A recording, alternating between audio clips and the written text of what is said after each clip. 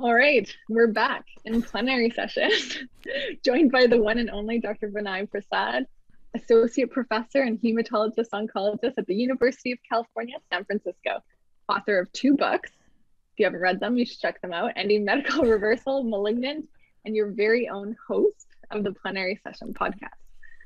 But today, you can probably tell things are different. This is a reverse host session. My name is Kristina Jenei. I'm, as my Twitter profile says, a recovering shift nurse turned health policy researcher and collaborator in the Prasad lab. So welcome to your podcast, Vinay. Oh, thanks. The tables have turned. And now I think, are you only the second person to be the guest host? Or no, the third person after Timothy and Chris. Yeah. Well, Timothy, and didn't Audrey also interview you for medicine? She did, but I don't think she ever took the helms of the host. I think Chris did and Timothy did. So now it's your turn. Okay. Oh, and Logan did as well. Oh, Logan did. Okay, so fourth. Yeah. Yeah, because I had to study those in order to pull off this. Oh, boy.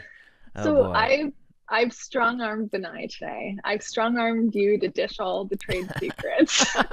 So today we're going to be talking about academia. We're going to be talking about the things that nobody wants to talk about. Should you go to conferences? Should you publish? How do you publish? What should you be thinking about as a trainee? We're going to talk about it all. So I guess, I've talked to Vinay about doing this. I'm, like many of you out there, a first generation college student. I have found the process to be very vague and it's difficult to sort of understand, and having people like mentors and whatnot have been really crucial for me to sort of mitigate these waters. And then I became a nurse, and that was fine, and things were very transparent because they have to be in medicine, right? You have to perform well. But then I decided to go into academics, and I found a whole new area of vagueness and gray, and nobody would talk about the things that I thought was important and or should I be thinking if they're important. So I told Vinay, I said, we gotta go on your podcast, and we gotta make this a little bit more transparent for people. So okay, buckle up. It's gonna be a bumpy ride. Yeah, I guess I will. I guess I'll tell you the unvarnished truth. That's all I can say. Yeah. That's my only promise. All right. And the disclosure, you haven't, just like Logan, you never saw the questions. I haven't. And in fact, the way you talked about them make me so nervous. I'm pretty nervous about what these questions are and how much I'm going to have to. I promise to tell the truth, but I don't promise to tell. You can omit facts. I mean, that's always a prerogative. So anyway, we shall see. Especially in a competitive area like, academics is always competitive. Oh, okay. Well, that's one thing that many people don't say. Yeah, of course it is. Yeah, it is. Maybe it's not supposed to be, but in any industry, when you're vying for limited spots, and as I understand it, I'm not a scientist yet, but I understand that those positions are getting smaller and smaller each day. We have more and more people graduating with PhDs. So when I say competitive, I mean that sort of vying for a limited number of spots. And with any area like that, there will be people who take it to the next level and will start to compete. But anyway, we fielded questions on Twitter. Right. Yeah. I got Vinay to tweet to his thousands of followers, and we fielded some questions from Twitter. And then like half were about COVID only, and so we're like, okay, screw that. Yeah, no, we had to delete some of those. We had to delete some of those. Great. Okay. We'll come back to academic. We're going back to the true season 4, is it, of plenary session? The mode, the hashtag zero COVID plenary session. Yeah. Zero but COVID. It didn't stay zero COVID. Well, what am I to do when they keep changing the mandates and stuff? Okay, fine. You're right. Anyways, I didn't keep my promise. No. But we're going back to the true essence of season 4, which is zero COVID. Yes. This is academics only. Okay. But so we fielded a whole bunch of questions, and you got a lot of different questions. You got people who were considering medicine. You were people that were in training. How should I think about academic medicine? And then you got quite a few people who were actually maybe similar stage, of the career of where you are. So, trying to figure out how they should run their labs and how to recruit people to labs. So there was a whole bunch of different questions from different stages. So I figure what we'll do, we're going to walk a very brisk walk to the clinician scientist, to the professor route. We're going to start right at the beginning with medicine. because there was a few questions about that. So from what I understand, so we're just going to jump right in. What I understand, you did a philosophy undergraduate, correct? That was, yes, I was I majored in philosophy and physiology. I was kind of on the fence. So I was interested in science too, but I was a double major. Okay. And I ended up giving the yeah. Go ahead. No, I mean, I guess, but I feel like I identify more as a philosophy major. One, because I ended up giving the commencement speech on behalf of the College of Arts and Letters for philosophy, and there were fewer of us, and you had much more sort of intimate relationships with the faculty. You were closer to them. You talked more with them. I would say that was my passion in college. My passion wasn't the science classes. Why? Because not that I don't love science, but in a class of like 200 people in a massive auditorium with, filling out a bubble sheet for our that's not really a great educational experience. But in philosophy, you're talking in a room of 5, 7 people, 10 people with the professor, writing papers, getting feedback, discussing. It's a much better learning environment. Right. So why medicine? Why medicine? I guess I would say, is it too late to change? No. I guess I would say that, one, there were a lot of things that now in retrospect I see that I would have been good at that I just didn't even have on my radar. Some of those things I think are like economics. I feel like a lot of what I do and we do is like kind of economic thinking or health policy thinking in medicine. Mm-hmm.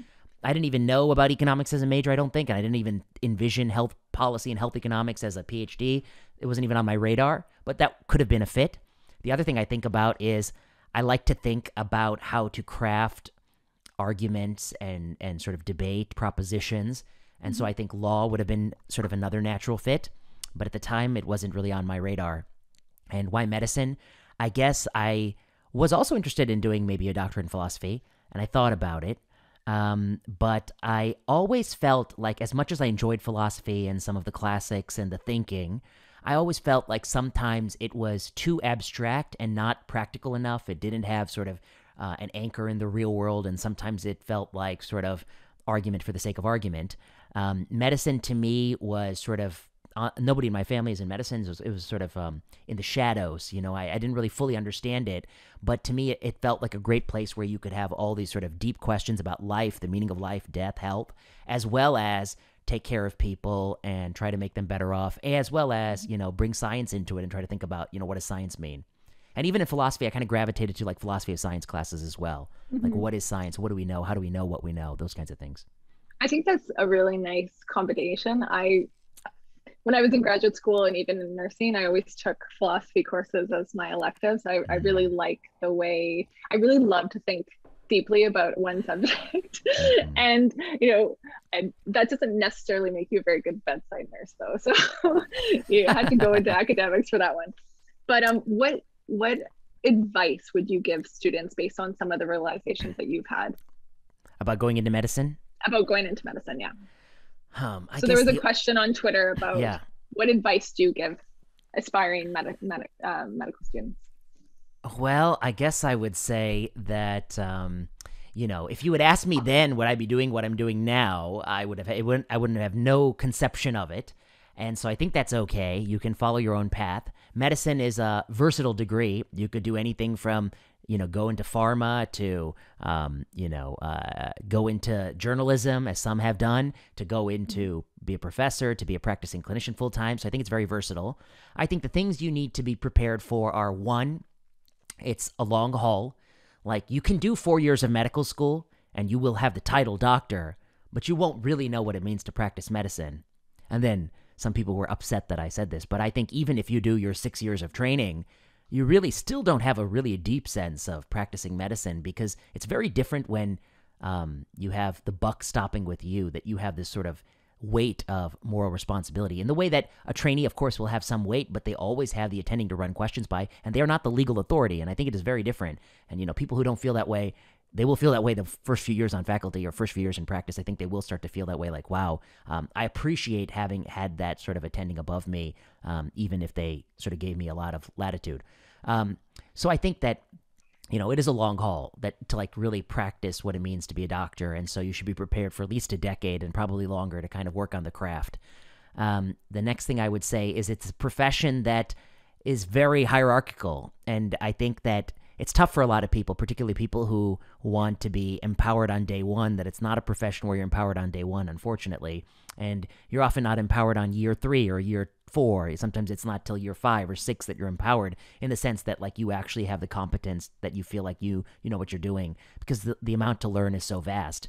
I think, if you're doing it for the money, I always think that's the wrong idea. I think that's probably the biggest misconception people make, because the giving up a decade of earnings, particularly in an environment where people who work for Facebook and Google and Twitter, including some people who live right around me, probably make much more money than I do, and probably have made more money than I have since they were 24, So I think you shouldn't be doing it for the money. You should be doing it if you like talking to people, caring for people, thinking about evidence, and thinking about how to make healthcare better.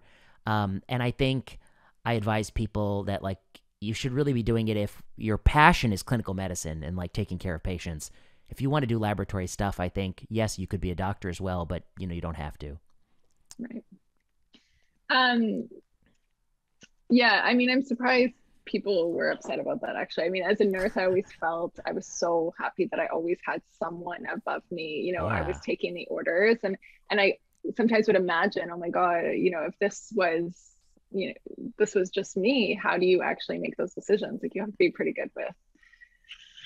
And it's not. I don't think it's a knowledge issue, and it's an issue that I mean, as a when I was in my final year of fellowship, I felt like I knew all the answers, because I had a good amount of book knowledge and a good amount of practical knowledge, and I felt like I knew the correct answer.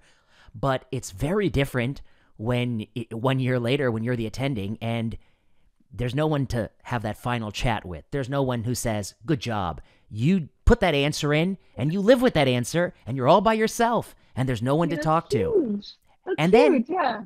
Something bad will inevitably happen to somebody, whether you made the right answer or the wrong answer. And you will agonize about it in a way, yes, you've agonized before, but you'll agonize about it in another way. And so I think, it's, I mean, what are we to think? I mean, of course, medicine, what do they call it? It's practicing medicine, meaning that you're always sort of rethinking through. I'm very different in the way I practice now than I did 5 years ago, 7 years ago when I started on faculty, and 10 years ago when I started in fellowship. I'm very different. You will keep changing. I think it's inevitable. And so, of course, what it means to be a doctor will keep maturing in your mind. But I certainly think that after medical school, that's not even close to being a doctor. And even these other parts of training, it's just the first step in, and there's a lot more to go. Yeah. Yeah, I honestly can't imagine. Getting into academics, so you had mentioned that you had considered doing a PhD in philosophy. And so this is a conversation we've had offline before, because I'm a nurse, I have a master's degree, I'm very strongly contemplating doing a PhD. Should someone do a PhD? And so I know this differs in medicine, because in medicine you have a potential, and I don't know enough about this, and maybe you might elaborate on the choice someone might make as a going into do an MD, or they come to you and they say, Vinay, I really want to be a clinician scientist. I'm going to do an MD PhD, or I'm an MD now, or a nurse, and I now want to get into academics. I'm considering doing a PhD. What do you tell them? I guess I would say that, PhD is a lot of years, and it can be a long haul, and the pay is abysmal, and then you have to do postdoc, and it's abysmal as well. And I guess I would say a few things. One, what are you trying to do a PhD in? And I think usually in biomedicine, when we think PhD, we think like molecular biology or biochemistry, and to run sort of a laboratory in the conventional sense with beakers and pipettes, just like all the pictures in our website. Beakers and pipettes. I didn't even catch that right away, but that... It's all a satire, but people don't say. Okay, anyway. So, I think people think about it in that sense. And what I would say is, and I've had a lot of friends do it, I've had a lot of friends who did PhD only and they wanted to run a lab. And I would say, I think that's almost the hardest path out of college these days. It's terrible. I had one friend who was at Harvard for like 17 years after college, and then he finally got his first lab, and he applied to like hundreds and hundreds in more than 1 year, and he got one job offer, and the job market is abysmal. The funding is so tough. the pay is so low. So naturally, and they're churning out so many PhDs a year that they don't have enough spots for these people. So they have to go into industry and all these other things. And I think if that's the path, then you have to ask yourself, like, do you need to devote so many years of your life? Could you do a master's? Could you do a few projects? You, for instance, when we talk, it's kind of to me, it's kind of silly because, you've done many, many more times of research than sort of many people do in a PhD program. So, I mean, it's just letters. And I don't have a PhD either, but at this point, I think I've done many more times of research than anyone with a policy PhD has done in their PhD training. So I think, like, you can learn these things outside of it. I think if you're going into, like, physician scientist, the MSTP route, I'm not the expert, but since I didn't do it, but I think it's... You have some opinions, though. I have some opinions. One of my opinions is that, my opinion is that the federal government is subsidizing this program, and the federal government is not doing the proper studies to know if we're getting our value for money. We're sinking like $500,000 into every MSTP, but, does that have a good return on investment? Or could we take that money and give it to people who have finished the MD to do a PhD in their fellowship, or to, pick up research while working? I don't know the answers. Or even a master's. Or even a master's. Yeah. As a physician, I mean, it is different as a physician because you do, and I don't know if this is just the way that your training or the culture of being a physician is that it seems like research is more baked into the culture, whereas I reflect on, so as a nurse, we don't have very much exposure to research at all. So, we end up having to go and do, master's degrees and PhDs. And if we want to get into academics, and this is where I push back a little bit, whereas if I want a faculty position, I basically have to do a PhD.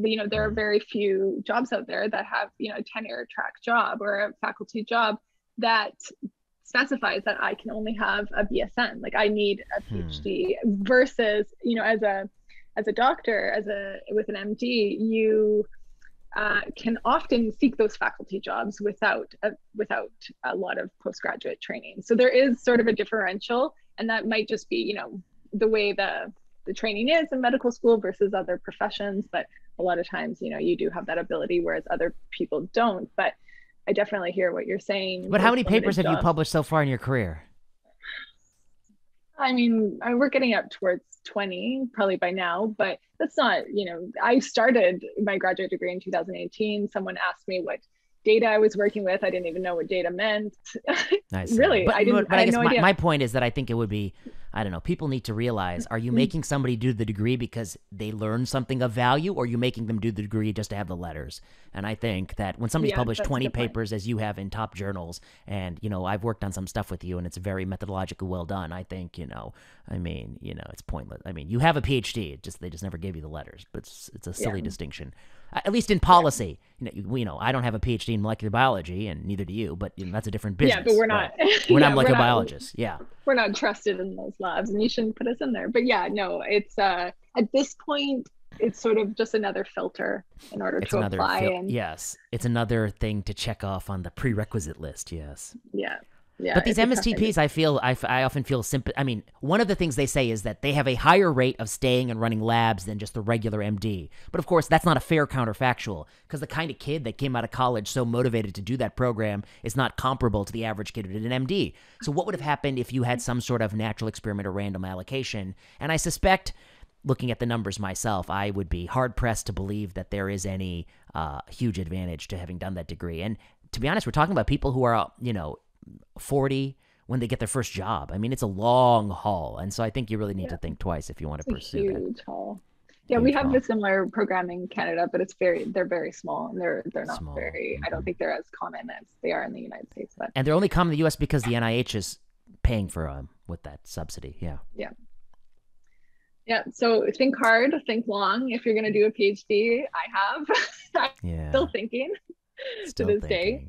Yeah. But so another thing, we're gonna move to training, and so another thing you mentioned was the pay. The pay is in academia, you take a pay cut, especially in the United States. And I remember going back to a podcast you had with Chris Booth. Both of you were sort of talking about the differences between Canada and where you don't take necessarily that big of a pay cut. You still do as a practitioner or as a clinician when you want to do academia, but in the United States, it's it's more significant than it is in Canada. So with that in mind, with the pay cut that you have to take to do what you're doing, for someone who is in oncology, who's considering academic medicine versus going into practice, how should they make that decision?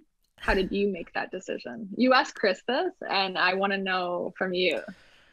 It's a good question. And I guess, what would I say? I'd say a few things. I'd say, I feel like, at least my point of view, if your predominant goal is to take excellent care of patients, then I think you can do that in private practice or the academic environment.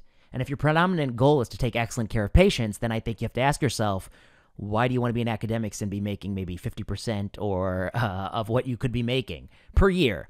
And why is that important? Because I don't know, if you make enough money that you don't need to work again, that gives you a lot of freedom in life to do whatever you want to do, wherever you want to do it. And so I have a friend who literally went into the most lucrative private practice he could when he finished his training. He's in a different specialty, but now he's made enough money 7 years into his career that he's even talking about taking a year off, going to New Zealand, or even stopping entirely. He's got enough nest eggs saved up, so he could probably, and that's a very interesting position to be in so early in life. You could pursue all sorts of things you're interested in, and even continue to do medicine, but just not at that same, pace. I think if you're interested in clinical trials, it used to be that you could only do that in the academics environment, but now look at what people do in U.S. Oncology, Texas Oncology, things like Next Oncology, these startups, these private companies. They're running clinical trials the way an academic is and often getting compensated better or having equity in the company. So I think that clinical trials may not always be a differentiation point. I think people say, like, well, I really like to work with trainees. I say, sure, you can do that in academics, but also look at people at the VA. They often have trainees or people in sort of places like maybe like a Providence or a Cedars-Sinai, sort of these privatemia kind of hybrid places where there's some trainees, but also it is a private environment. If you want to run a lab, then I think university environment is still probably the most likely place for you, unless you want to go straight to Genentech and try to be more applied. There, you'll have to figure out how you're going to do your half-day clinic. You probably could volunteer at a local hospital nearby. And in my case, when I started in medicine, I wasn't that, the sorts of papers that we're doing now, they weren't on my radar, but I started reading a lot of great books by people I admire, Marcia Angel and Jerry Avorn and others, and I gradually ended up drifting into this space. For me, I think the advantage is that I'm interested in ideas. I'm interested in truth of science and ideas, and our research agenda is unlike, I don't think there's anybody at this university with a similar research agenda. I'm not even sure there's very few people in the whole country with a similar research agenda. And globally, I think there's maybe a handful of people interested in these topics. And so I feel like we do fill a niche that nobody fills. And I don't think I could do that outside just yet. Maybe someday, I don't know. But I do think people have to ask them. I think that it's easy to have inertia and just stay in the university because you were trained in the university. But you really have to ask yourself, is that the right place for you? And I think your exposure to other places is often very low. There's no rule that says you can't go shadow someone in private practice for a day or two. So I would advise people to do that. Shadow as many people as you can. Go to pharma, shadow. Go to this place, shadow. Shadow all these walks of life and see what's a better fit. And shadow for more than just a day. Shadow for a week, I think it's important. So someone also asked in this line on Twitter, what do you enjoy being about an academic, or what do you enjoy about being an academic that you can't find anywhere else? Is it this idea, this ability to focus on one thing? I think it's that, you have more freedom to pursue what you want to. In a perfect world, you would have total freedom. You would be tenured and you would have freedom to pursue any idea you wish. Unfortunately, we don't live in a perfect world. We live in a world where everyone gets up in arms when they hear anything that they find slightly unpalatable. But for instance, in the last year, what are the topics I've worked on? Just look at the range and tell me what job you could do that. One, we published that 60,000 word analysis that originally came out as a working paper, but now has been accepted in a journal that's going to be sort of, it got accepted. I know. It was good because the few journals take articles of that length about the evidence for community cloth masking. Why? I don't know. People kept talking about it all the time. I got interested in it. I started reading paper after paper after paper. I read 40, 50, 60 papers, and then I start talking to people, and we decide to do sort of a broad systematic review. I did papers with you on representation in clinical trials. We've done papers on new drugs being approved. We've done papers on everything in cancer, from accrual, censoring, randomization, control arms, things on post-protocol therapy, papers on this person in our group is working on a myocarditis analysis for vaccines. So, it gives you a forum. You can think about vaccines and safety, and you can think about drug approval, and you can think about all these things. And so there's what job, you work for a company, they're going to have you focus on their agenda. But pretty much if I have any idea, I can pursue it. And who is to stop me? No one will stop me, Well, one potential place that could stop you, and this is jumping ahead, but someone had asked this question as well, was how do you sort of make time for your interest versus what the funder or maybe someone you need to turn in work for, or there's these funding requirements that we need to sort of adapt our ideas to. Yes. But how do you sort of mitigate the two? I guess I have always had, I guess I'm lucky in the sense that what we're funded to do is low-value medical care and identify those practices in oncology and outside of oncology. And that is a huge portion of our research team. In fact, probably 85% of our projects are in that space, like 100% in that space, because that is what I'm most interested in.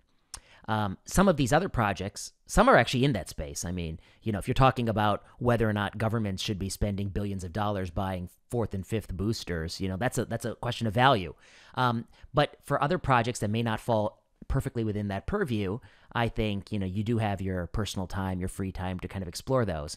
But I would say the one reason, both of these things that you talked about are reasons why I think people are quitting from the academia so quickly. One, that they went into it to do something you could easily do outside of academia and get paid more. So as time goes on, they eventually smell that I could be doing the exact same thing I'm doing now and get paid more for it. Why am I doing it on this side? So they didn't really explore the options at the beginning. I think that's part of a failure. And then the second thing is they are trying to do things for grants that they don't want to do. Why did you write that grant? You don't really want to do that. And then you did it because you wanted to keep your job and go on the next step. But that is really, really unpalatable. When I was in residency, this guy, a very smart guy I trained with, he asked this philosophical question. And let me ask this to you. The question was this. If I paid you $1 million a year, that's the job, $1 million salary. So it's an unthinkable salary for us. It's way more than what we would make. $1 million a year. But here's your job. It's only 35 hours a week. Only 35 hours. Very low, okay? But you come into a desk, and you sit at the desk, and you take a piece of paper from the left side, which is red, and from the right side, which is blue. You put them together, you staple them, and you set them down. You're not allowed to look at your phone. You're not allowed to, sleep at your desk. You have to do it. You don't have to do it fast. It's low pressure. No one's going to yell at you for doing it slow. But you just got to slowly and steadily do this. Staple the two pieces, staple the two pieces. Would you take the job is the question. Would you take the job? As you're saying, the $1 million a year and the 35 hours, I'm thinking of the Fairmont Pacific Rim, which is downtown Vancouver. It's a beautiful location. Anytime I go into the Fairmont, I'm always reminded, why do I do this? Why haven't I chosen a job in pharma by now? But anyways, what I think about, after I leave the Fairmont, yes, is I derive a lot of meaning from my work. It's who I am. Correct. I've come to the hard realization, and trust me, life would be a lot easier if I didn't come to this realization. Yes. I've tried, but I haven't been able to get there. I am an academic at heart. I like thinking deeply. I love to write. I love to go into especially publicly available data, which I think most of your work is in, almost, I guess maybe even 100% of your work is in, which drew me to your work originally. And it's just who I am. And I've come to that realization in my older years as I wish. And I wish it wasn't, because life would be a lot easier if you sat at that table, stapling those papers, making $1 million a year. You can do anything you want. But I don't know. I couldn't have said it better myself. No, I think for exactly what you say. which is that you only have so many hours on this planet, and they could pay you all the money in the world, but I can't give you 35 a week to staple that fucking pay. I can't do it. And because I want to think about what I want to think about. I want to push it the way I want to push it. I want to write what I want to write. And I'm interested in the academy, what it really meant from, Aristotle to today. I'm not interested in the academy, what people want to make it into an arm of pharma. I'm not interested in that. I'm interested in like what the academy has always meant. And so, yeah, I have to do it, even if it is often thankless. That's the conclusion we come to. Yes, that's the conclusion. So you've written a few books. You've written a book. Your first book you wrote with Dr. Adam Sifu. Yeah. Which sort of brings up, I wonder about this idea of mentorship. So you wrote that book, you were done your master's, I think that was it. So was he a professor of medicine when you were in medical school and you had met? So is this sort of mentorship? And I'm just kind of trying to get at how important you think mentorship is, or if you think this word is overused in the academy. Well, I hate the word, but I will say that Adam Sifu was probably one of the most important people in my life. Why do I feel such an affinity for him? Because one, when I was a student, I was kind of lost. Like I didn't know what I was going to be interested in doing. And then, you always find people you connect with, especially in clinical medicine, because you rotate with so many different people. And I really felt like I connected with him. One, because sort of I loved his thoughtful approach to just the day-to-day medicine. And then two, I took his fourth-year elective, like how to read and interpret clinical trials, which a lot of the classes I've taught over my career have been a cheap knockoff of his class. And why do I like his class? All we did was we'd read like seminal journal articles. We'd come in and we'd argue about it. And it was great. It was just great. He's like a great reader, points out all these pearls. We argued. We talked about the pros and cons. And, I always felt an affinity for him. Maybe also we have a similar sense of humor. Maybe he won't want me telling you. We have a similar sense of humor. We still to this day. I've never met him. Still to this day, I feel like I text him every day or every other day. And there's one of my classmates who the three of us are very close. The book Ending Medical Reversal and all the papers on reversal came out of some conversations we were having, like when I was a third year, fourth year, actually more when I was a fourth year. And then I was an intern in the same city. And so occasionally we'd meet for lunch and talk about these things. And I would draft some stuff and send it to him. He'd edit it, send it back. And eventually we decided to write a few articles. It was tough to publish. I'll tell you, the first few articles, like nobody, they're like, they didn't believe in medical reversals. They were all, and then eventually we did some empirical work. And it led to the book. And I think the book was kind of his idea that like we should kind of put these ideas in a long form. It was fun to do. And so, but I think that the reason I hate the way people use the word mentor is everyone's like, I have this mentor, that mentor, this mentor. I mean, you're lucky in your life to have three people like this kind of relationship I've been fortunate to have in your whole life, that you actually feel like you could actually like tell honestly what you're thinking and argue with and stuff like that. And learn especially from, who are superior to you, who Correct. It's someone maybe senior to you in your career, which is so rare to have those power imbalances to be leveled or somewhat leveled, that you can actually honestly speak to without worrying about repercussions or whatnot. But I think it's also overused. When I was in graduate school, we had a formal mentorship program, and I think it helps. It helps meet people ahead of you, and you can ask questions that you're maybe too afraid to ask professors, or so it does help, but it never went anywhere. It always sort of fizzled out. It was we got to meet, and I always engaged in these things because I think mentorship is really important, but it always fizzled out. So I think you're right. It's really rare to find that. But it's really rare, and that's why I think I hate the way people use the term. They abuse it and they cheapen what it really means to find somebody you really click with and connect with. And now I still joke with Adam that I am now the age he was when we met, I think. Almost to the day, very similar. Oh, and wow. I tell him that I remember thinking what an old man you were when I was a student. But now I know that can't be that old. Touche. Now it's touche. Now the shoe's on the other foot. Thinking, yeah, I'm sure Logan thinks I'm that old. Yeah. Now we're doing this podcast trying to get this wisdom from this old man, Prasad. Old man.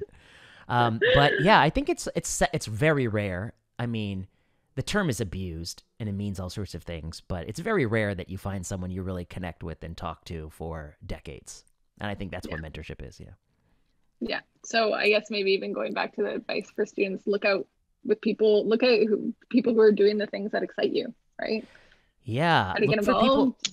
people who are doing what excites you, or people who, I don't know. I think sometimes it's so simple as like you're in a lecture and somebody gives a talk and you're like, "Oh, wow. I really feel that they're saying things in a way that I really like." And maybe you go up to that person and say, "Hey, can I join you in clinic for an afternoon? Or just can I come to round with you when you're on service? Just let me know." And go out of your way to try to like connect to people you like. I mean, Sifu is of course one of the terrific people at U of C, but there's this guy Scott Stern who I thought was just a consummate clinician, and I always tried to learn as much as I could from him. And every time I saw he was giving a lecture around, I would try to go to the lectures, and I also was, when I was on campus, like University of Chicago. There's a guy who passed away recently. He was a scholar of Martin Heidegger, and he was teaching a class. And I would go and I'd audit his class from the back row because I'd heard such great things about him, and it was worth it, And so I think like when you sniff out that someone is good, you latch on to that person, or you go to all their lectures, or even to this day, if I sniff that somebody is good, I'll read all their papers. Yeah. I can attest you do that, yeah. Yeah, and I'll email them sometimes. Oh, I remember. Yeah. Anyway, it's another story. But I remember. Go ahead. Tell the story. No, I guess there's like when I was a student, I read papers by this one person. His name is Alan Brett. I think he's in South Carolina, and he wrote a paper on perioperative cardiovascular screening. And it was in vogue back then, and his paper was in circulation, and it was just a devastating takedown. And that paper, people talk about mentorship, but what is it? I mean, surely you are mentored by papers you read, because I don't know the guy. I never met him. But the paper was both like saying something that people weren't saying, and two, just so logically laid out. By the time you finish that paper, you cannot disagree with the man. It's like such a perfect, devastating takedown of something we're doing. Mm-hmm. And I emailed him to say that was like one of the best things I ever read. And he wrote back that he really appreciated getting such an email because, it's not often you do in this career. And so I think you should write to people if they really connect with you. But you know what I also want to say? Don't bullshit people. Don't tell somebody you like their work if you never read it. And don't... They can see through it in a second. But I don't know if they can see through. I don't know. I just think I think it's stupid. I mean, after a while, it doesn't help. Well, the other thing I'd say is like, I feel as if Twitter is a forum in which people kiss up to people they don't actually learn from, respect, or admire. It's not a genuine thing. It's just a sort of networking thing. And there are people who may get lots of publications from networking with millions of people, but they will have no sort of core research agenda. They don't stand for anything. And I think that will hurt them in the long run, but we shall see. I like that idea though about mentorship, even from papers and ideas and following people's work. I think there's a misconception, especially at a junior level, that you need to, skip all that and just go straight to the professor and say, teach me. There's like sort of this passive assumption that, you can't do anything on your own in order to get better. You need to be taught, you need to do things. And I think that's really important is looking at papers, looking at how the argument is constructed, looking at what data people are using. And especially, that was one of the things that drew me to your lab as well, that you were someone talking about things that I was noticing and I wanted to be a part of that. But that also relies on the person, the person on the other end, the person who emails you back. That professor emailed you back, you emailed me back. Like, there's sort of a push and pull that creates a good relationship moving forward, whether you want to call that mentorship or not. But no one can stop you from learning from someone's written work. Absolutely not. I mean, print those papers off, deconstruct the argument, check out the data. I've learned so much from people that I only met them years later, and then, I told them how much I admired them. And some of the books that were like terrific in medicine. Anyway, but yeah, I think you're right. I mean, mentorship is both the people you meet, who you connect with. It should be genuine. I think if you, a watched pot doesn't boil. If you look for a mentor, you often won't find one. You need to like let it be more organic and find the person you resonate with, and then, try to latch on as much as possible. Yeah, and do the things that you like to do, so it increases the chances of meeting other people who are in the same space. Absolutely. If you know what that is. But so I want to talk about, I'm going to take a slight detour into some of the academic activities, and then we're going to finish at the, the life of the professor, because I don't know, but there was a lot of questions about that. Publications, conferences, there's things that we do. We, sometimes for argument's sake, we build our CVs, we do them. We don't know if they're worth it. But one of the things that drew me to your work is that you publish in multiple different areas. Like you're very active academically. You have over 340 publications, a lot of them in high impact journals, but you also publish in lay media. And you've, especially this year or the last year with Atlantic, Time. I mean, it doesn't get any, I don't see a New York Times, but maybe it's in the works. Yeah. Only one in my career on Nobel Prizes in 2015 in New York Times, but yeah. But there's this division, but something, I guess I want to know, how do you think about publishing in lay media versus academically if your goal is to seek these academic positions? Because there was a tweet that, so I really like to publish, journalistically or in lay media as well. But I remember a tweet that you had, and it said, the academy only really looks at peer review publications.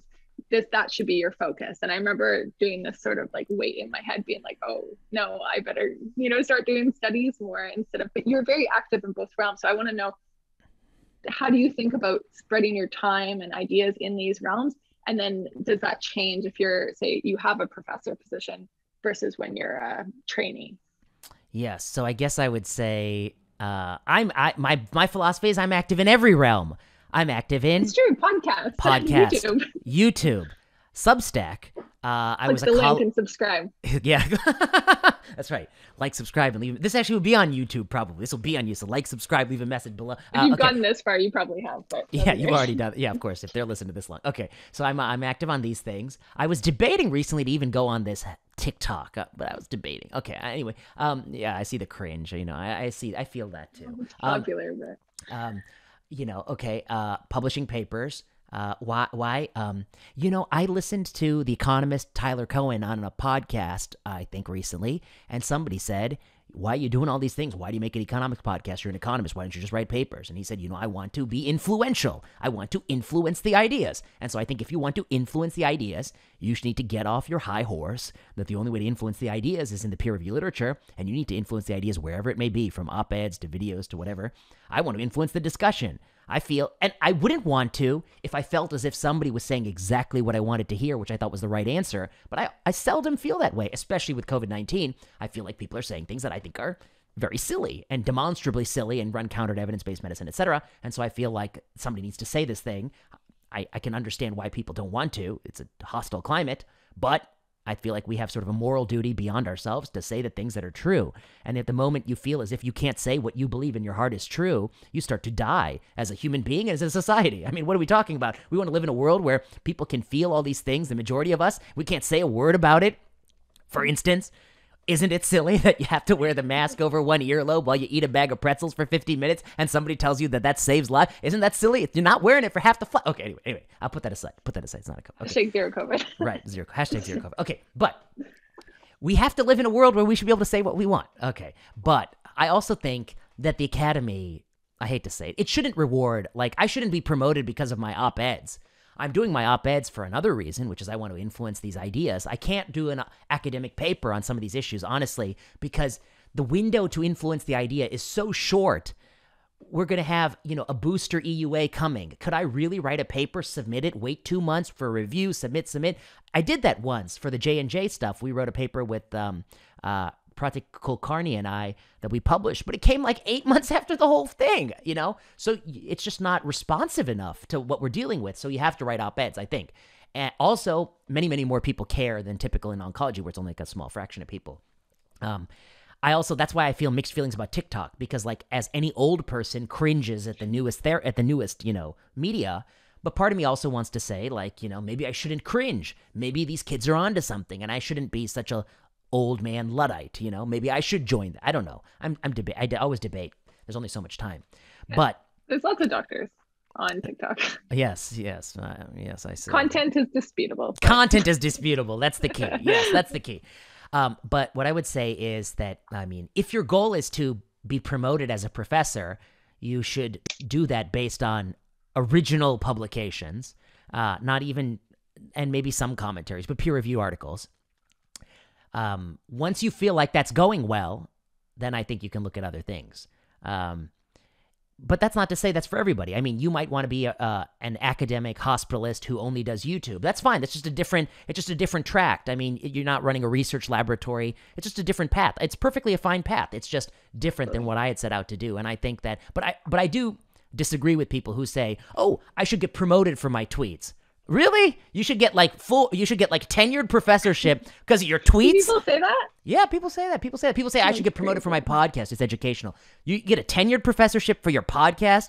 I mean, you don't think so? There's a lot of work that go into podcasts. Yeah, and impacting. And there's a lot of work that goes into. Scientists are now starting podcasts, and they're impacting a large fraction of society. Okay. Yes. No? These things are all true, and there's a lot of work that goes into like building a bicycle and painting a house, but it doesn't mean you get professorship for. Okay. What do I mean is like, what does it mean to be what is the philosophical thing that gets you professorship? The philosophical thing is you are not only engaging with ideas, processing them, interpreting them, you are literally generating new ideas into the world and proving and bolstering those new ideas. And whether or not people like my work or don't like my work, I believe, and I think that they may finally have to admit, that we are the people, like our team, have literally put some things in the consciousness that did not exist before.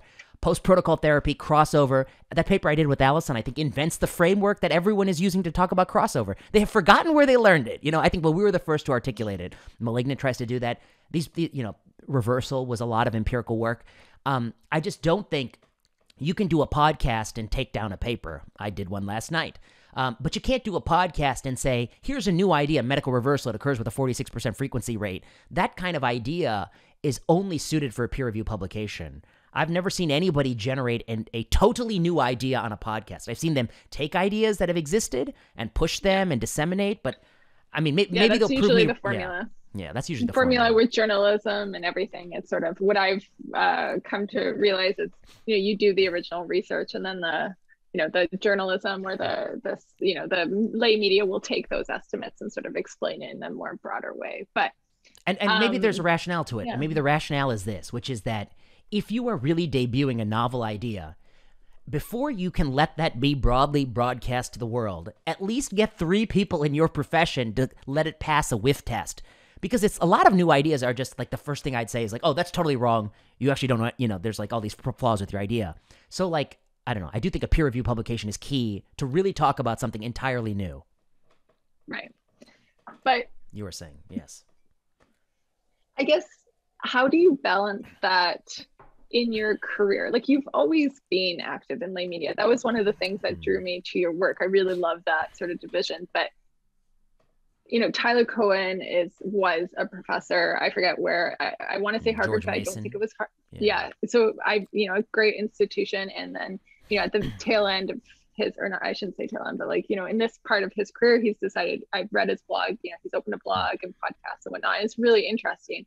But he also got to where he was through publication. So, I mean, I guess reflecting on, where we are now with the advent of a lot of podcasts and YouTubes and whatnot, how should people be thinking about, especially in that training stage, dividing their time? Should they be starting podcasts? Should they be still focusing on academic ideas? When they have an idea in their head, should they go, try and pitch that? Or should they actually go and maybe try and turn it into an original research article, even though it comes out 8 months later? How do you think about that? You do that? I guess. Well, I guess a full disclaimer. I mean, the things I do, I don't think about doing for like my career attainment. That's not a goal of mine, in fact. And I think people should ask themselves, do you want to be professor because you want the title of professor, or do you want to be professor because you want to be the person who does the things a professor does? To me, professor is somebody who's constantly trying to generate novel, empirical insights into the world. That's what a professor of science is. But somebody who wants to publicly disseminate science, like my good friend, Z-Dog MD, he's probably the greatest. I think he's perhaps even the single greatest extemporaneous medical speaker I've ever heard in my life. The man is gifted. Yeah, he's really good. Really good. And I think people underestimate his talent, if anything, because he makes it look so easy. His goal is not to be an original empirical factory. He's not a professor, but he has a great job. I mean, he makes a show, and it's a terrific show. So I guess I would say, if you're an academic and you want to make a podcast, you have to ask yourself, do you want to make a podcast to disseminate the ideas that you're working on in your laboratory, or do you want to make a podcast to talk about the events? In which case, does it really matter to you to be professor or not? Like, what do you want to be professor for? Like, maybe you want to just be it just comes back to what you want. What do you want? Yeah. Really thinking about what you want. And I guess, and like what you want, like why do I want to write the reversal paper? Because like I really felt very strongly about that. Why did I want to write that crossover paper? Because I was like so furious reading these things, about it was like totally wrong. And then I was like, well, we have to do this and settle this issue. And so I also think that like a mistake people make that leads to dissatisfaction is like they think that you're going to get promoted and get all these glorious things in the university if you just do all these things. You should never be that way. You should think about what do you love to do? Do you love to talk about things no one has ever talked about, collect data? Like, I think you and I are much more on the same wavelength here, because that's what our core love is like, you know, that project that you did that you're submitting right now. Like, I love that because it was like people have been talking about this for years, and you collected all that data and you ran that regression, and it gave us the answer that like no one has ever seen in the history of the world. And someday they will see it once these reviewers wisen up to how good it is. Well, speaking of which, yes, okay. Like on that topic, you know, how do you think about, or how do you manage like publishing these pieces that do go against the narrative of the time? Like you've done that a lot with, you know, cancer, COVID, and cancer before that, yeah, of course. But back in evidence-based, you know, any medical reversal that's really, you know, back then, still now to this day is still really novel, but it goes very strongly against the narrative. So, and journals are more likely not, of course, that I understand, to publish that type of research. So how do you manage that? You got your mask study, you know, the 60,000 words. That's right. You just keep going until someone. Of course, you can't let them stop you. I mean, that's the other thing. Like, just as what would it be if we lived in a world where you couldn't say what you thought when it was like obvious and common sense and half your friends are telling you every day? What would it be in a world if you let people who are holding clearly flawed and wrong views stop you? I mean, reversal, what did they say at the time? Like 15 years ago when we were starting to do it, they said things like, you know, yeah, reversals happen, but they're super rare. Like an earthquake in California. Yeah, like we get all worried about it, but it's like once every 10 years or something. That's really bad, you know? And I was like, no, it's not like that. Let me prove to you it's not like that. And let me think about ways to dispel you of the myth. And what did they say about the control arms? They said, oh, yeah, you found an example where the trial had like a flawed control arm, but they're like super rare. They don't happen that often. Then Talal publishes the estimate that's like 17% of all registration studies, like 1 in 6. You know, that's like nothing. So I think like you have to think about how do you win the war of ideas, and it's not one in a short term. COVID, I think, of course, it's sapped into a different part of the brain that's not rational, and so, you know, it can lead to a lot of errors, and so you want to push back gingerly. But you know, I think there's like a misconception. Like, I'm not pushing back on the narrative because I enjoy pushing back on the narrative. I'm drawn to places where very smart people are saying things that are just like absolutely wrong, and I wonder like where is the misconception lie, and try to show that to them, and they do change their mind.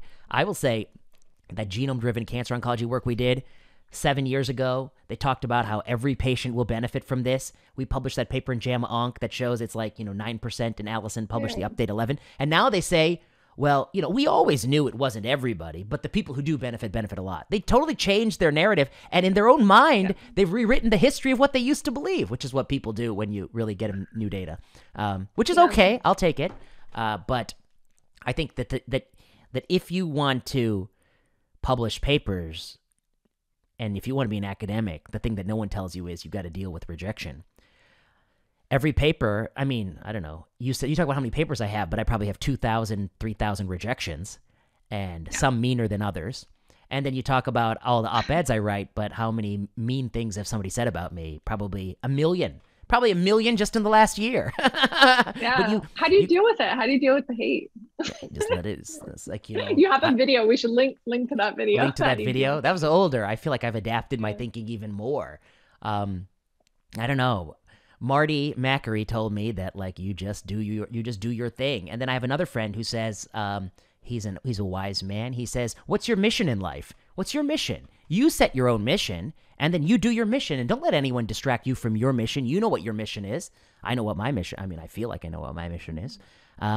You know what your mission is, so don't let them faze you." And then I think this is like a teaching that goes back like thousands of years, but your emotional state is under your control. You know, what they do to you and what they say about you, that's their control. But how you feel about it, that's your control. And you know me, have you ever seen me unhappy? No, I don't think I have actually. I've never thought about it, but no, I don't think I have. You're always in a good mood. I'm always in a good mood. I'm always in a More good so mood. than the rest of us, I think. Even When we when arrive in the morning. even when I just got like scolded or something, or somebody yelled at me about. Well, I think it's so often that, we come to these lab meetings and I will say things like, oh my God, I'm so mad about this thing that's happening to you. And you're like, I'm okay. I haven't even thought about Sometimes it. I don't even know what you're talking about because I haven't. Yeah. I don't look. Yeah, of course. Yeah. Well, Yeah, you know, like I get so frustrated for you because it's just so. Well, but you know what? untrue, Look at the way it's gone. Now, I'm not.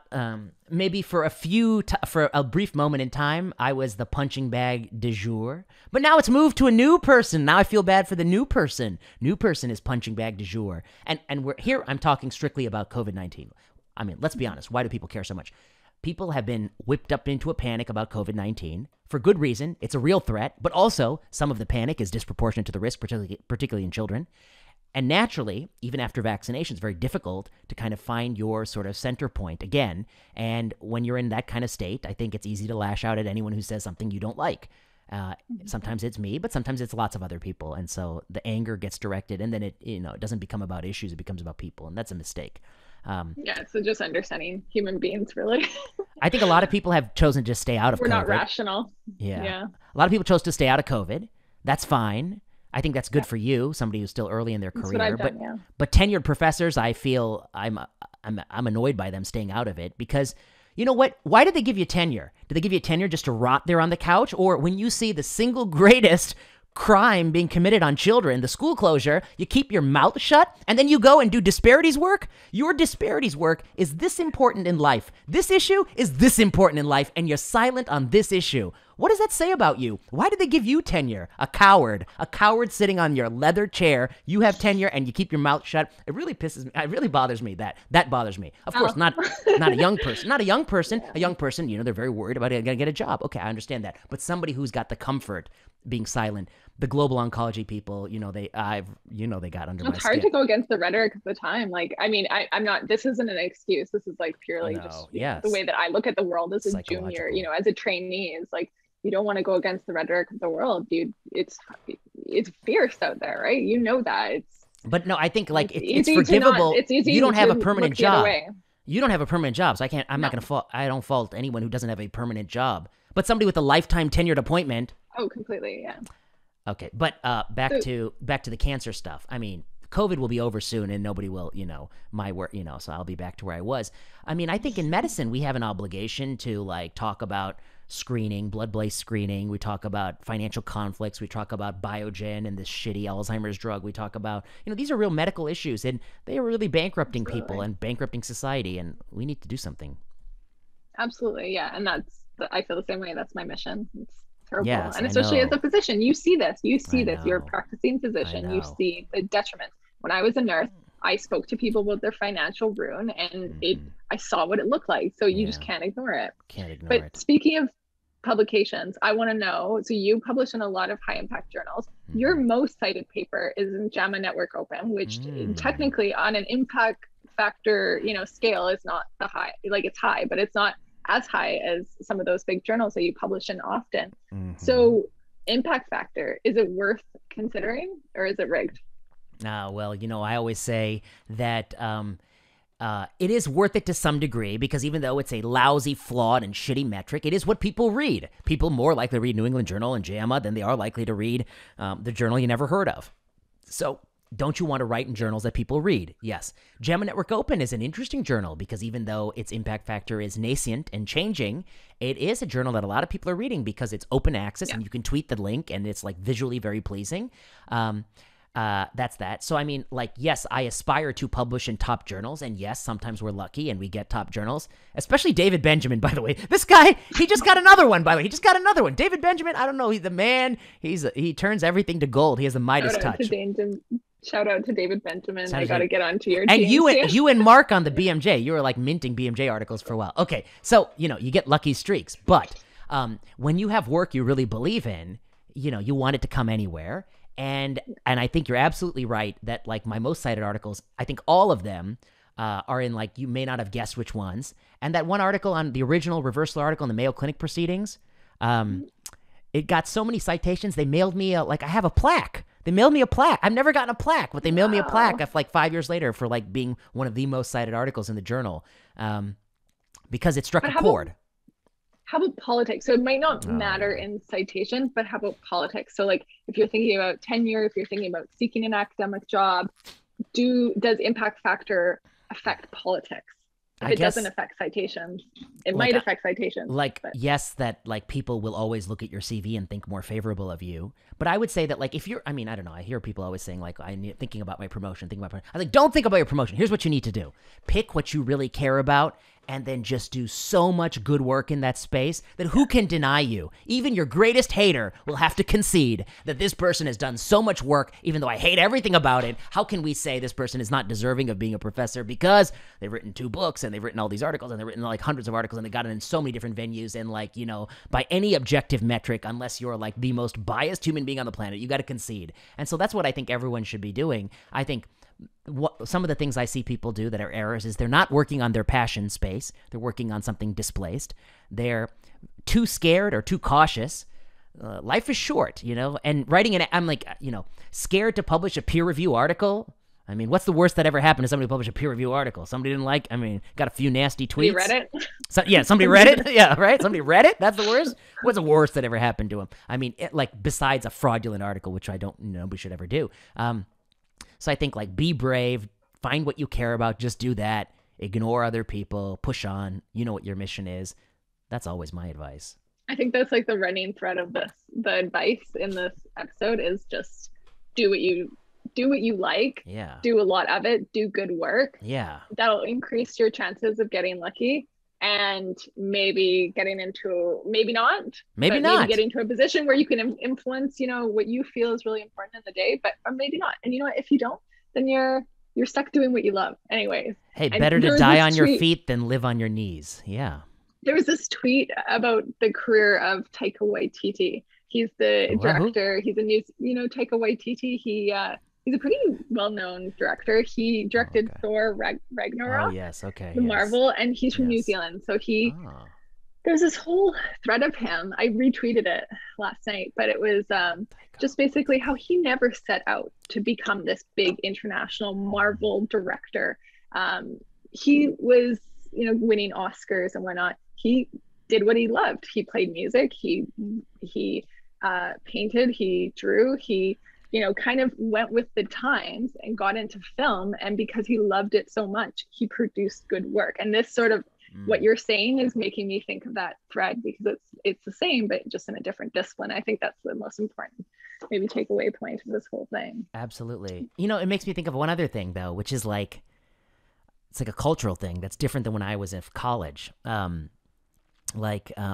Now I think so many young people are thinking about like, what can I do to get the next rung in the ladder?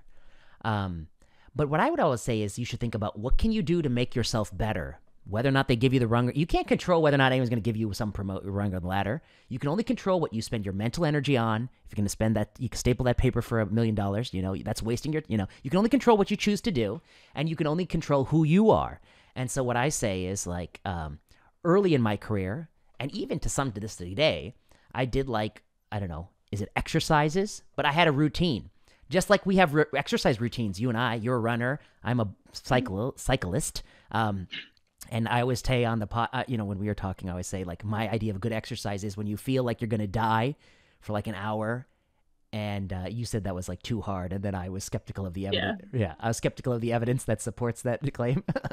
Well, we can look at this. I'm sure there's exercise physiology. Well, okay. How long you should spend at threshold. So, by the way, okay, that's another nice thing about being in academia, because now, if we really wanted to, we could do a deep investigation of like how much what is the data on exercise and how lacking is it. In fact, maybe we should do it. I'm kind of interested. Actually, that's really interesting. Yeah. Well, I believe that exercise should be done at the near-death space. And like the harder you do it, I love that. And then I mean, but not for like longevity or health, just for like the reminder of like what it means to like not be suffering. And similarly, I think you should do the same thing with your mind. Like for many years, I would alternate reading a medical book and a hit fiction book. I've gotten a little bit behind lately because I've just had a lot more to do, and I've been more sleepy.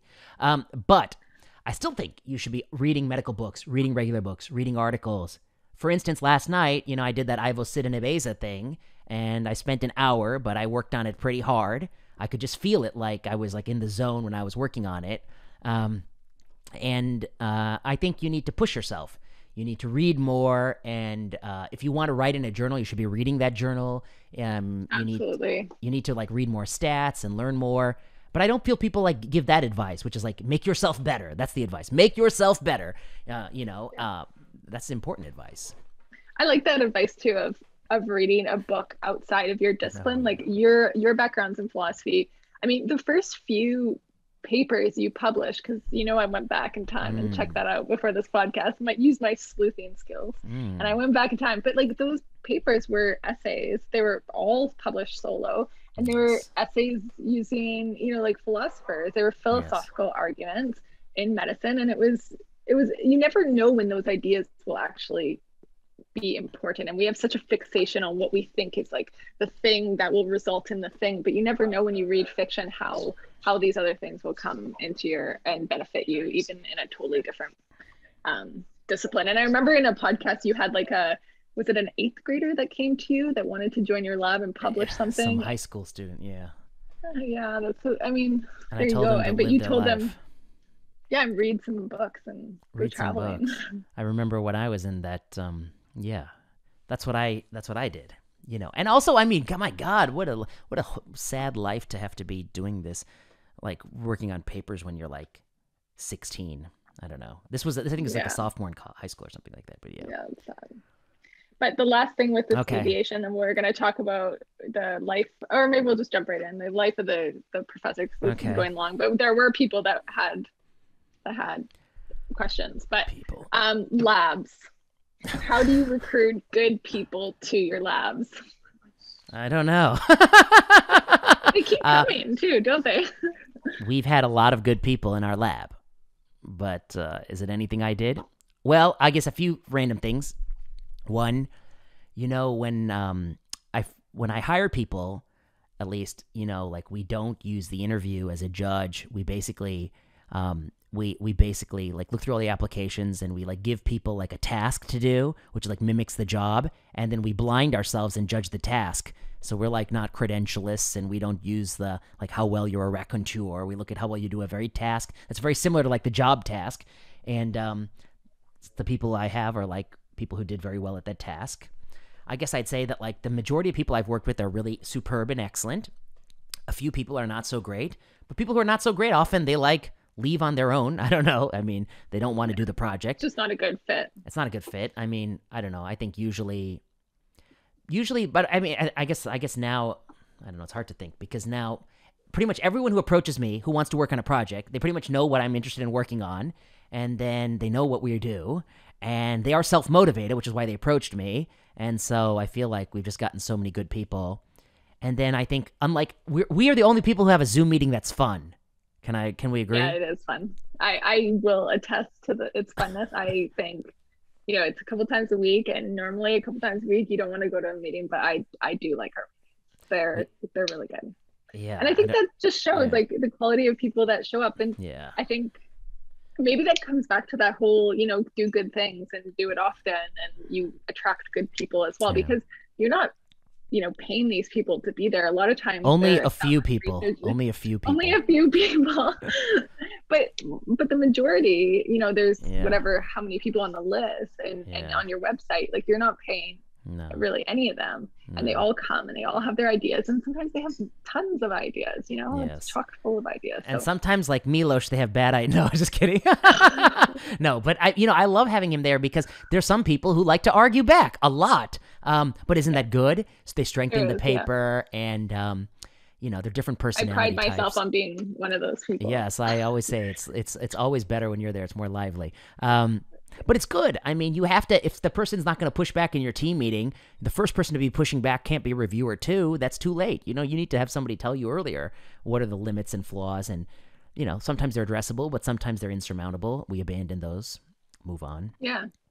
And speaking of which, how Yeah. do you make sure, because you give everybody a lot of independence, and in fact, most people come with their own ideas and they, are developing their own things, but your name, you're developing this and looking at the analysis, and there's lots of times we go back and forth every single week, working on the paper, writing it, whatnot. How do you make sure people who do go away are doing rigorous work that you're proud to sort of come back and work on and put your name on?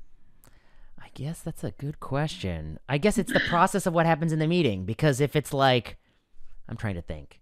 I mean, one, it's like all these people are rigorous people, so nobody turns in trash. But in a few times in my life, somebody's turned in something bad. But usually you can see it. Like, I don't know how to put it. If you look at table 1 and you find all these inconsistencies, or you look at the result and you also have some sort of idea like what the field looks like, and you see these things like, oh, well, if this is true, this can't be true. If this is true, this can't be true. Table 1 problems. I'm like, table 1 problems, I'm like, okay, go take another crack at it. They come back with table 1 problems. I'm like, okay, let me see the data set. Let me look at the data set. And, things like that. And then, I usually find it. But, I'm sure I'm not perfect. Eventually, somebody might find a way to slip something through the cracks. But I think the product of working with excellent people and the product of being and our meetings, it's not just me. We put the data up there and everyone looks at it, and everyone looks for all the things that they think are wrong or flawed or fishy. People don't want to believe that because you publish so many papers, but our meetings are so productive. At times we're writing the paper together. Yes, we write the paper on together. The screen. Yes. Doing the analysis. Sometimes I've pulled our data and put it up, in real time and put it up on the screen. Like, we're working on this together. This is not just, as some people would say, like a paper mill. It's like paper mill. We're, like you yes. go away and you put your name on it and whatnot. No, and we are working on it. This is, developed together, written together, and getting analyzed together. Heated. Like, for instance, just yesterday, was it yesterday with Timothy? Timothy has a revise and resubmit, and the reviewer wants us to do like a million things. And this guy, poor guy, he's working like night and day to do all this stuff. And then, well, it comes out like, I don't know. I pushed him on trying to like redo the analysis yet one more time, and I could tell he didn't want to do it. He didn't want to do it. But then later after the call, he has emailed me to say he's working on it, and got some questions. It's tedious. I think that I don't know. It's also fun. Like, I don't know, hate to say it, but like, it's fun to keep looking at it different ways. Your analysis was fun. You had to teach yourself some new statistical method, didn't you? I learned it. Like, I learned what Poisson regression was in school, but like, I'd never have to do it. And, that was something that you said a lot to me as well. It's like, you don't have to know all these things to do the thing. Like, you can learn in a position, or you can learn in a lab experience by like, you don't have to have all the answers right away. And that was the one project that I talk about a lot that I was not familiar with, and I learned so much, and it was actually really fun to kind of go through, because all those things are so much more meaningful to you when you're actually in the data and you want to do something, versus when you're at school and they give you a clean data set and they're like, here's the code, now press enter. Yes. I think school projects do a disservice. And then I also think, in the beginning of my career, I was always like, people always say, and I agree with them, like, work with a good statistician. Yes, we have good statisticians that I've worked with. I know many good statisticians. Yes. But I also want to say, the more I even do it, I think one of the things we do is we like defer to the statistician. I think that's wrong too. I think what you really need is like, you need to really have a clear philosophical conception of the question, and then you force the statistician to persuade you that the statistical approach is right. And if you disagree, you argue tooth and nail with them until you guys meet in the middle, or, you figure out what works. Remember, I didn't want to do the Poisson regression. I want to do a different regression. And then you talked me out of it. Yes, right. I know. You wanted to just said we couldn't. Like, it's not methodologically intact to run it when it's that Well, you kept arguing, but I was still adamant, set in my ways. And then I got Alison Haslam on my side. Then, I know. And then, like, she knows her methods, so anything else we agree with. But, yeah. You won that battle. Yeah. Okay, so maybe last question. This is running a little long, but I guess I'll just end with, how do you do it? How do you do it all? How do you that was a question on Twitter, but I thought it was a really good question, because it's like, you're so productive, but in all different areas. You are saying, you read fiction, you go cycling. Like, how do you do it? Do you like death. Are you going to tell us you wake up at 4 a.m. like some people do and write 500 words, or what is it? Tell us the secret. I don't know. I feel like you know better than more because you've seen me literally write an article in front of your eyes sometimes, I right? know, it's pretty special. Well, I guess I just a fast writer. I'm a fast talker, fast thinker, I mean, I'm fast in these things, so I'm not spending. Were you always fast, or did it come with time and experience? I wasn't always fast. I mean, I think I was. It I gives don't us know. the rest of us hope.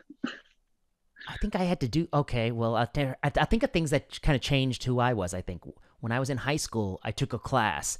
I think it was government. I forget the teacher's name, Mr. Morrill, government. And one of the things was homework assignment was summarize every Federalist paper. I don't know if you know, there's so many Federalist papers, and we have to write a summary.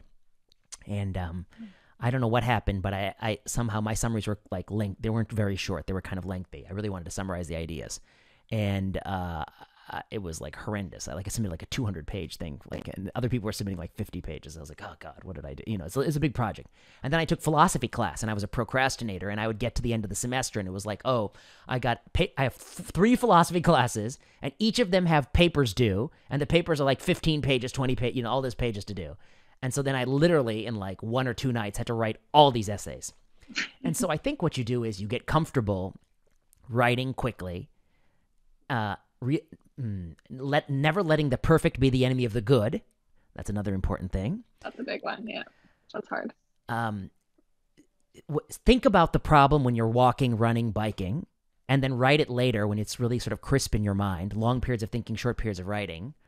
I don't know. I think those are it mostly. You know me. Yeah. I'm like when something really interests me, I'm very motivated to work on it. Yeah. I don't want to say obsessed, but yeah, you know, it's like a healthy obsession. It's like this. Well, is the thing I'll forget to eat lunch or easily if I'm working on something if I'm really interested in, and also our meetings are super productive. Like people, you know, it's amazing how much can get done. Each person comes with their questions, analysis, answers, and we're just taking down the list. Like there is not a lot of time for, you know, whatever. I mean, sometimes we chat, but like, you know, someone will butt in and say, okay, it's time to start work. But, you know, I think the difference between our meetings and other meetings is that we don't let people say things that are not like just talk for the sake of talking. Everybody who says anything just gets cut down by someone else. I feel like even me, if I ever start going on some rant, you all, especially you keep me to task if I have to finish the paper or something. Yeah, I think can we get back to work? You're only here for, you know, we only have an hour. Let's like bust out some work. But, often. Yeah, and surround yourself with good people that are doing good work. That helps too. That helps. So this was fun. Anything else do you want to say? No, I mean, I think it was academics. I guess I would say. I have a lot more, but I think we're running long. I don't know. I guess the one thing that I wanted to talk about, maybe we'll talk about some other time, is I don't know. I feel like the other misconception is people always like, well, who's going to support you and who's going to help you? Like, people are asking the wrong questions. Maybe that's the whole way to put it. Don't ask the question, what do I need to do to be promoted? Who's going to help me? Who's going to sponsor me? Assume how to mentor. Yeah. Yeah. How assume no one is going to help you. Okay. That's how a lot of us feel, that no one is helping. You know, no one is going to help you. You'll be lucky if you don't have saboteurs. You know, you'll be lucky you don't have people try to screw you over. Okay. Assume that, you know, don't care about going up the rungs of the ladder. Just really think about, what do you really enjoy doing? What are you good at doing? Who do you enjoy talking to? Who do you want to talk to? And pursue the people you want to talk to more. Like I pursued Adam and got his phone number. Now he can't avoid me, even if he wants. And others, you know, Tito Foho is a great mentor to me, and somebody, you know, and so like, you know, work with the people you want to work with, do the things you want to do. You know, you don't. I mean, if you want to generate original ideas, then yes, be a professor. But if you want to be a content creator, then be Z-Dog. You know, be Z-Dog. I have a lot of admiration. Obviously, he's a good friend of mine. I have a lot of admiration for him. He's really good. But don't force it. Like, I mean, I don't know. If you want to be a tweeter, be a tweeter. You know, there are some people like that. But, you know, if you want to be promoted for being a tweeter, don't be surprised that the system that's not what the way the world works, you know? Just like, you know, you don't get to be a doctor by painting paintings. I mean, you have to take care of patients. That's what it means. Right. So these things. And I guess I'd say, like, improve yourself and ignore others. And this is very, very, very inward looking.